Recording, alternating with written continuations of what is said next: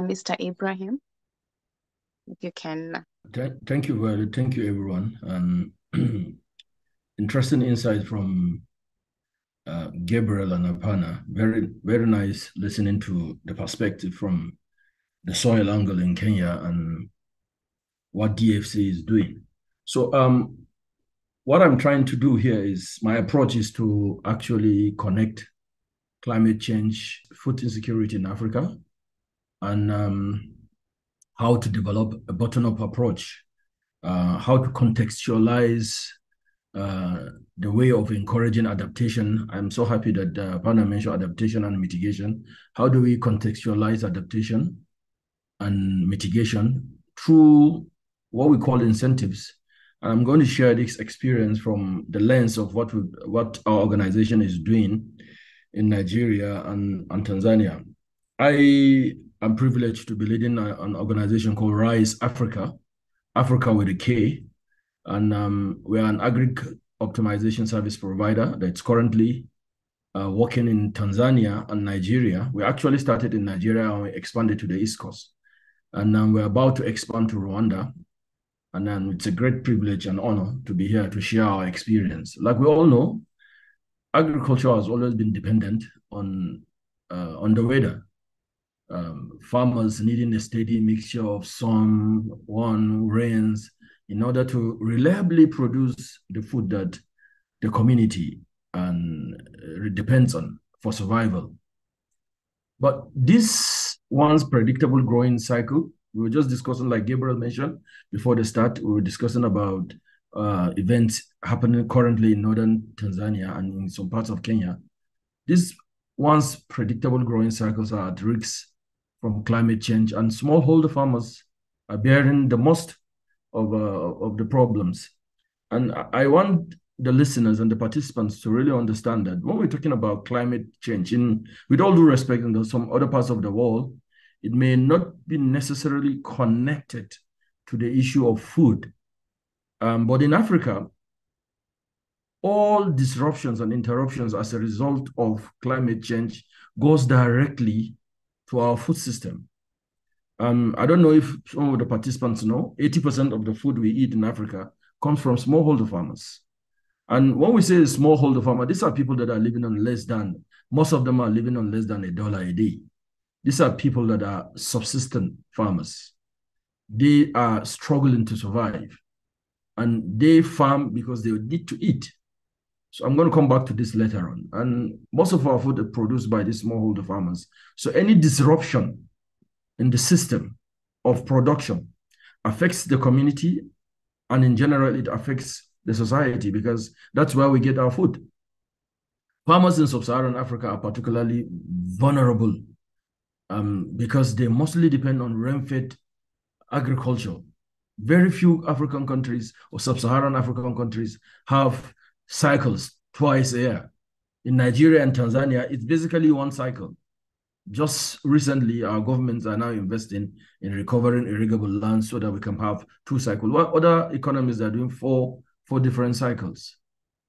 Currently in Nigeria, I'm currently in Nigeria, and where Nigeria is going through an unprecedented hike in food prices, mainly as a result of the flood of last year. Last year, 2022, from May to October, Nigeria had an unprecedented flood. It's almost exactly what is happening currently in northern Tanzania.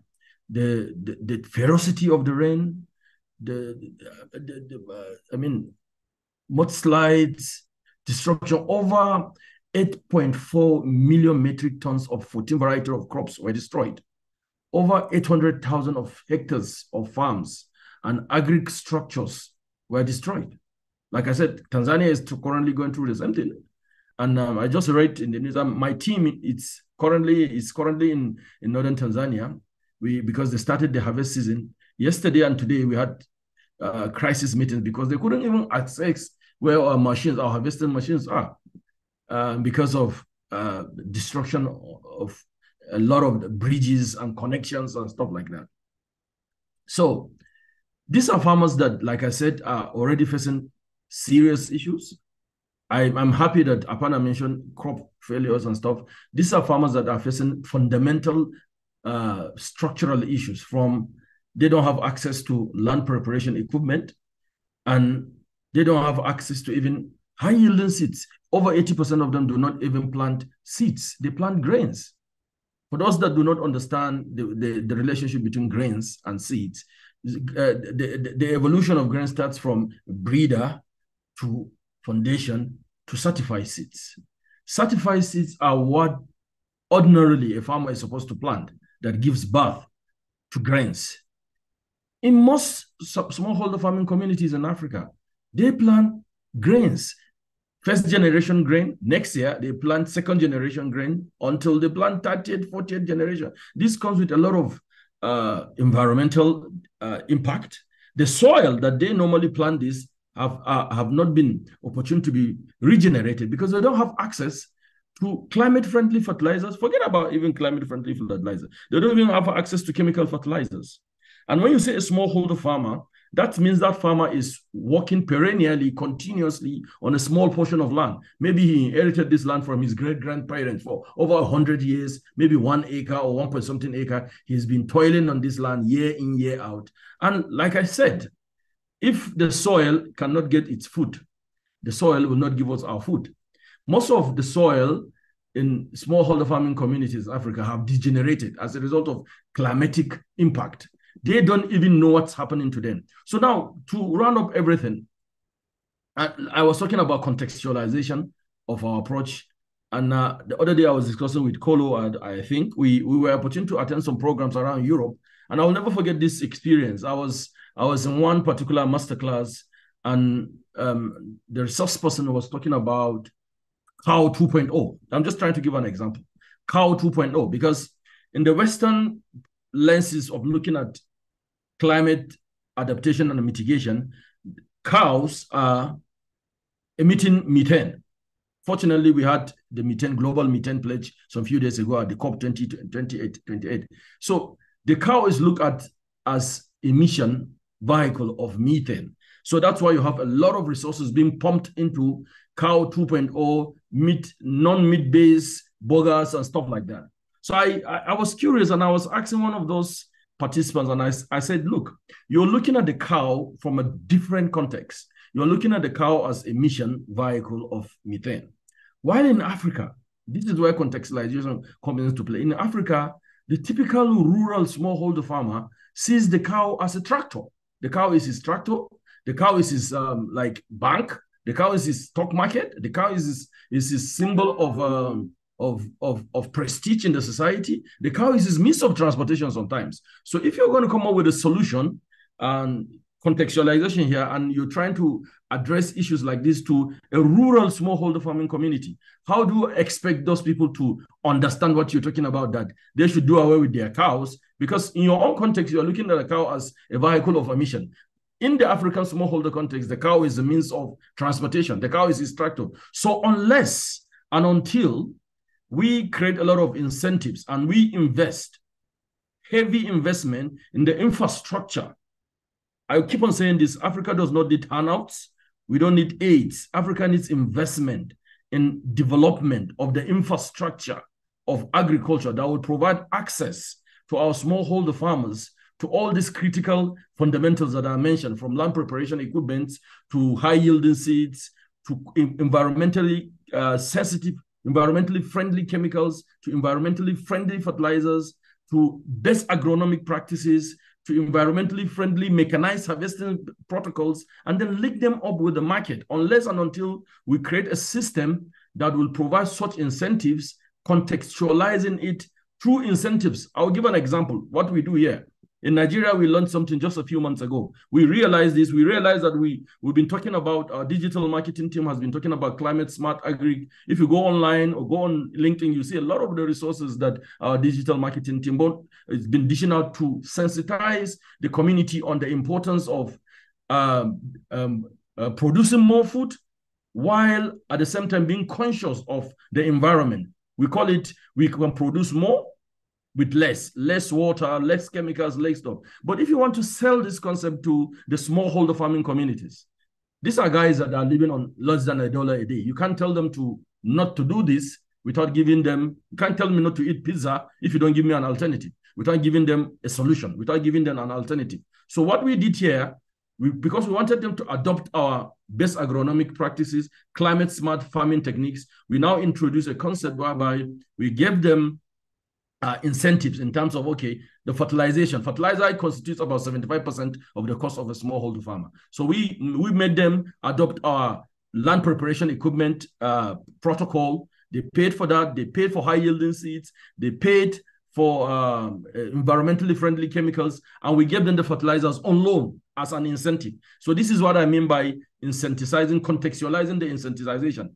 Don't forget that if we cannot effectively sell climate smart agriculture as in adaptation and mitigation in Africa without solving the problem of hunger in our continent.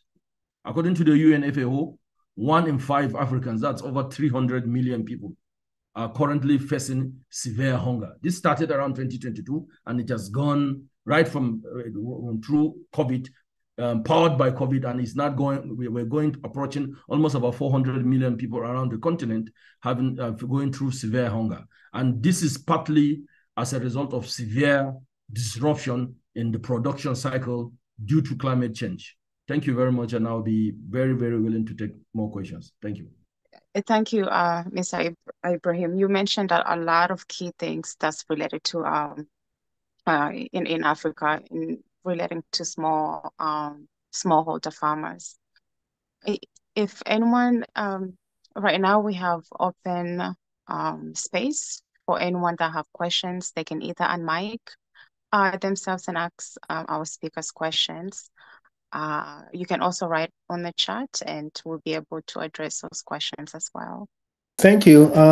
My question is, when we talk about smallholder farmers, and thank you, Mr. Ibrahim, and thank you for the comments in the chat, but I haven't heard any mention of the demographics of these smallholder farmers. We know that many of the smallholder farmers are female-headed households, and we know that they often have access to credit. They have access, in terms of land titling and land tenure.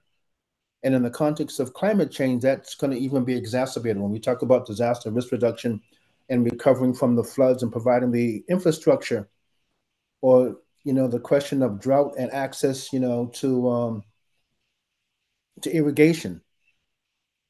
How are we going to integrate the gender dynamics and the disaster risk reduction dynamics into climate change and agriculture? Thank you. And that's a wonderful observation, and I think I missed that out. You're very right. The dynamics of smallholder farming communities in Africa is it's basically relying on the females. And one interesting thing that's happening in Africa in smallholder farming communities, the workload of food production, 80% is in the downstream, right? And what we've been trying to do to encourage, because a lot of people are concentrating in breaking the ceiling for women in the production cycle. We said that's good, because when you go to smallholder farming communities like in Nigeria, in northern Nigeria, most of the harvest, before we brought in our machines, most of the harvest, 60% of manual farm laborers in the harvesting farms are females. I'll share a very good example with my brother here, Neil, something that's very personal to me. I'm a girl's dad. I have 5 beautiful daughters. My first time in that community, about 2 years ago, I went to supervise what our people were doing. And I saw 8, 10, 13-year-old girls during school days. And I was curious. I asked them, don't you guys go to school? Because I know I left my girls in the city going to school. So I was worried. I said, Dad, don't you guys go to school? They just laughed at me. I said, school? No. That during harvest season, their parents, because of poverty, because of and the demand and the manual nature of agri in smallholder farming communities, they push those girls to serve as laborers in farms. I was gutted, and I'm still gutted. I felt, excuse me, I get a little bit emotional whenever I'm talking about this. I'm sorry about that. I felt gutted because the difference I have with those girls and my girls is because probably my father gave birth to me in the city. Had it been he gave back to me in that village, my daughters were going to be going through the same thing. So you're very right. Whenever you're coming up with solutions to solve smallholder farming communities, the impact of climate change to those smallholder farming communities is impacting over 50% of females because they are the ones that are left in the villages to toil the farms. They are the ones that I met a group of 70-year-old ladies in Tanzania, in the southern coast of Tanzania. And I asked them, why are they still toiling to feed themselves? They said most of their kids have left to the cities and they left them with their grandkids. And because they don't own land, you talked about land management, they don't own the land, they have to move very far away from their villages so that they can lease lands and to plant rice and to manually. They were thanking us for bringing machines, harvesting machines to those communities because they said with the machines now, they can harvest in a few hours and go back home. And I asked them before the machine, what were you doing? They said they spend weeks. And this brings about issues of rape, violation of their persons, and a lot of other, and it's all attributed to these issues that Mr. Neil carefully mentioned. And I'm really, really sorry for digressing because it's something you hit the net on the head, and I'm sorry for leaving it out. We need to look into the gender equation because when we solve that problem, we're also empowering a lot of female folks, both young and old, like I gave you the example in northern Nigeria and Tanzania. Thank you very much. And I'm sorry once again for being a little bit soft. I thank you. It's okay to be a little bit emotional. This is agriculture is emotional overall with food security and especially when it comes to women and girls doing most of the labor work. We also have another question. This is an anonymous question for Mr. Maigari. The question is, can you please speak on your perspective on how the market linkages can be leveraged to enhance resilience for smallholders, especially those in cash crop systems? That's another interesting perspective. I think I mentioned it, but hurriedly towards the end of my presentation. I was saying the 7 fundamentals that the smallholder farmers in sub-Saharan Africa need for them to scale and for them to improve their productivity vis-a-vis the climate challenge is to have connection to markets. There's what we call in agri guaranteed offtake.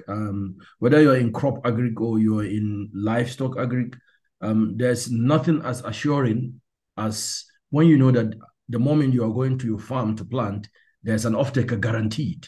This is what has helped stabilize the food production system in the developed countries, Europe and America. A farmer goes to the farm with the sure knowledge that X companies require a certain tons of crop from him, of grains from him. So he goes with research, he goes with data, but in Africa, our farmers go in, like I mentioned earlier, they go to plant to survive. Survival is the key thing here. So, and that is why I was very, very particular about when we're discussing climate change. For instance, the bigger question is most of the emission is not from Africa. Everybody knows that. The percentage of emission. We are not as industrialized as those countries that are making most of the emission. But in terms of impact, and how it affects humanity. I mean, in the Alps of Switzerland, it could be the impact, it could be lack of snow during summer, for instance. They used to ski around the Alps during summer, but because of climatic condition, it's as bad as it's. I'm not discounting the importance of that. During summer, now they don't have snow. But in Africa, climate condition means hunger, means drop in productivity of our farmers, means disruption in the production cycle, and coupled with the fact that they don't even have anywhere to take their crops. Back to the question now. So having a linkage and access to market, a guaranteed offtake that if I plant X number of acres and I produce X kg of grains, I have this offtaker that has guaranteed to take off my grains. So it makes me commercial, it gives me perspective, it makes me plan, it makes me go to the farm as a businessman. So I think I don't know if I've got the question right, but I think that is what I meant by a proper linkage with the market and with a guaranteed offtake. Thank you. Okay, I have Miss Neil Boyer. You can go ahead. Thank you. This is to Mr. Magari and also to Apana. And my question is, what model are we looking at moving forward? Because, when we look at commercial farming in the West, or commercial farming in the US, let me state that, which focuses on yield per hectare. And there's this over-reliance on chemical fertilizers, there's an over-reliance on GMO crops, which are dependent upon pesticides, et cetera, Roundup, whatever. And now we're starting to see, farmers in North America as custodians of land, as opposed to just looking at production, which goes into the issue of soil health, et cetera. And usually that's done with small farmers. So I guess what I'm asking is, when we're talking about, providing resources to farmers, are we looking at the U.S., commercial farming model, where you have these mega farms that are driving out small farmers? And if you're driving out small farmers, which means people are migrating from the rural areas to the cities, what is the effect on society, et cetera? So in short, my question is, moving forward in the context of climate change, what kind of farming models are we looking at? Apama, are you going first or should I take it? Oh, please go ahead. Thank you, brother, once again. I think in my own perspective, I'm talking about solution in the context of contextualization. The African farmer does not need to migrate to become a big farmer, like in the case of the United States. What the African farmer needs, because we have different culture, different land ownership system, and our farming system here, I don't see it changing in the next 100 years in terms of smallholder orientation. We have families that have inherited their farms from generations, right? And I'll deviate a little bit, and because of the history of colonialization, right? When the colonial masters took over our beautiful continent, they instituted the concept of what we call extractive agriculture, meaning produce, and we take resources back to Europe. You remember, the Industrial Revolution is powered by the muscle power of the African farmers. So when independence came, this colonial system of extractive education changed into big corporations, multinationals, that are buying the produce from these smallholder farmers. So there hasn't been any deliberate attempt to now, let's say, domicile processing. That was what I was mentioning, that the hard work is in downstream. 80% of the hard work is in downstream, while the wealth of agriculture, it's only 20% that's in the downstream. 80% of the wealth of agri is in the upstream, meaning in marketing and processing. Let me give you a context. Over 70% of the global cocoa production is from West Africa. Ghana, Ivory Coast, Ghana, and Nigeria produce 70% of the cocoa of the world. I did a simple search. In 2021, the entire cocoa export from Africa was around $7.1 million. Compare that with 2022. If you take the top 10 chocolate manufacturing companies in the world, their net sales in 2022 was about $87 billion. 7.1 billion, 87.3 billion. This is to give you the comparison between the hard work of labor in Africa and the wealth in the upstream. So what we are championing, what we are doing with our organization, Rise Africa, is to really share this vision that Africa can actually feed itself and Africa can actually become the food basket of the world, on the condition that we invest in the infrastructure of the farmers. We don't need to make them big commercial farmers. No, leave them the way they are, but provide them with land preparation equipment, provide them with apparatus of doing soil analysis. In Africa, nobody tells you that this soil is good for maize as against rice. They just plant without knowing. Unlike what is happening in the Western world, before you even plant, you have a soil analyst like Mr. Sheki, my friend, Mr. Gabriel, that will give you an analysis that this soil is conducive for this crop. Or fertilization, soil-specific fertilization. Nobody tells them that this fertilizer, whether it's organic or chemical, it is conducive for this crop. The same thing with using of the chemicals that they use.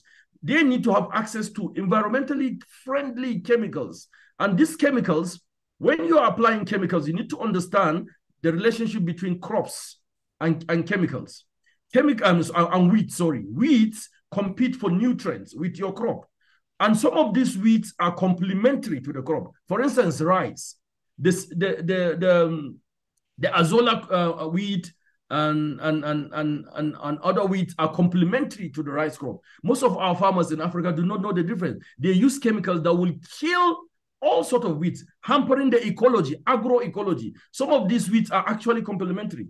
And access to best agronomic practices, stuff that we are discussing here. Most of these farmers do not even have access to resources like this, to join a webinar like this, to understand the impact of the climate. We are all elites here, so to say, and we are discussing this big stuff. Most of these farmers in the villages do not even know this. So we need to democratize access to best agronomic practices, to contextualize it in their own local language for them to understand how impactful the climate is and how impactful some of the things that are doing is it's leading to the more climate problems. And then, of course, you need to provide them with mechanized harvesting. 92% of rice farmers in my country, in Nigeria, harvest rice with sickle. Mr. Neil, I don't know if you can remember sickle now. 92% of farmers in my country cut rice with sickle.